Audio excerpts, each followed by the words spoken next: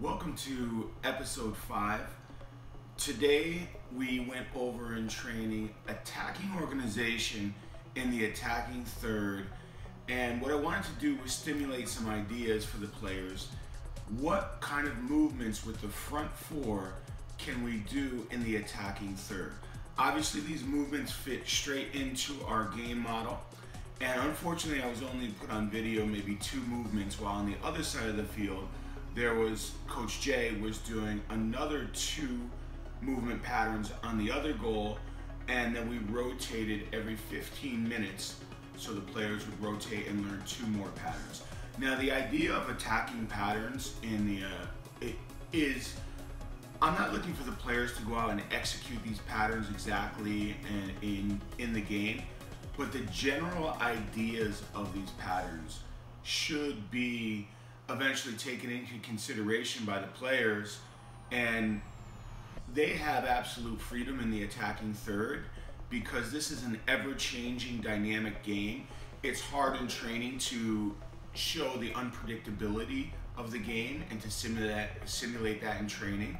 So the players do have, once we get into the attacking third, they do have absolute freedom to create, but I feel that it's constructive to simulate 5 or 6 different patterns that they can at least draw parts of when they're in the actual game.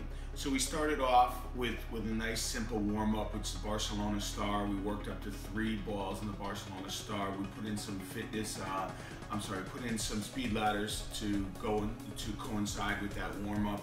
And then we went straight into pattern play, and then we ended with a team competition. During the whole thing, the goalkeepers were training separately outside, and we even had one group with players maybe doing some technical physical work in a side group that you weren't able to see on the video. So the guys told me that their legs were a little bit tired, so that's another reason why it was a little bit less of a workload today, actually a lot less of a workload today, and then we will jump back into medium to higher intensity training for our next session. Here's the training session that we did. I varied it a little bit. We started off with the Barcelona Star 3-ball drill. It's 2 touches. It should be inside the foot, Very difficult to keep 3 of these balls going at one time. We started with 2, we built up to 3, we did some combination variations in this star. This is our last progression here. And in between we did it for about 2 minutes, and then we go to the speed ladders, and then we go back to the Barcelona Star. Again, this was part of a longer warm-up because again the guys said that their legs were a little bit sore, so we wanted to give them a thorough warm-up before we got into pattern play.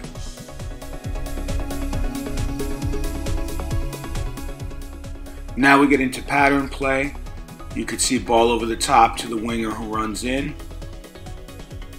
Here we have playing into a front 4. Striker lays off to a defensive center mid, plays to the winger who drives in, plays again off the striker. We're trying to drive the end line, plays off the striker, the winger, as he drives in, end line, play the ball back on the ground to finish. And here we end with a team competition, a finishing competition, which is 3 teams. Whoever scores stays on. First team to 6 is the winner. The kids love this game. This is a highly competitive game. Whoever scores stays on. As you see, the next team switches in, and the team that scored on goes out to be the outside neutral players.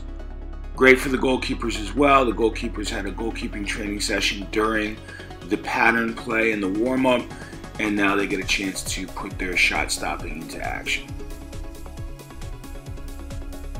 I'm just going to let this roll here for another minute so you can get a good idea of really what this looks like. And tomorrow will be our first defensive game model training. And hopefully the weather looks like it might be a little bad, so maybe we have to adjust on the fly and go to futsal if the weather is really bad. But I expect that we'll be outside tomorrow for a defensive game model. We have a game coming up. I believe we're going to be outside with a game on Saturday in about 4 days.